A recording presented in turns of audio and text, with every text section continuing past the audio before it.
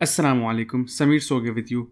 I have always wondered what the speed of this stepper motor would be like a BYJ48, the actual speed of the rotor shaft which is inside and not the output shaft, which is this one. This is after it goes to a gear ratio of 1:64.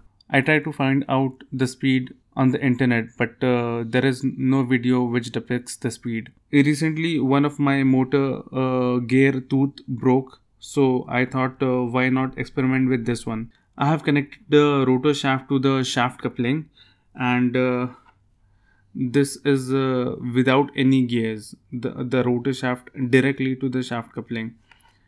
And this is powered by ULN2003 motor driver, which is connected to an ESP8266. So let's power this thing on. Normally the RPM is 20 to 30 with a gear ratio of 1:64 in different codes and configuration setting. So this speed should be between 1200 to 800 RPM.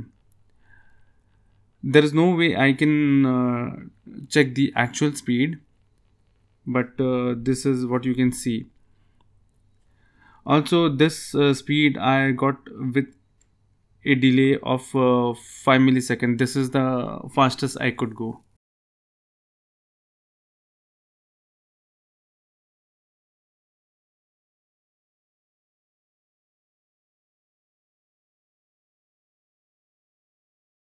Hope this would have been of some use to you. Thanks for watching and do subscribe.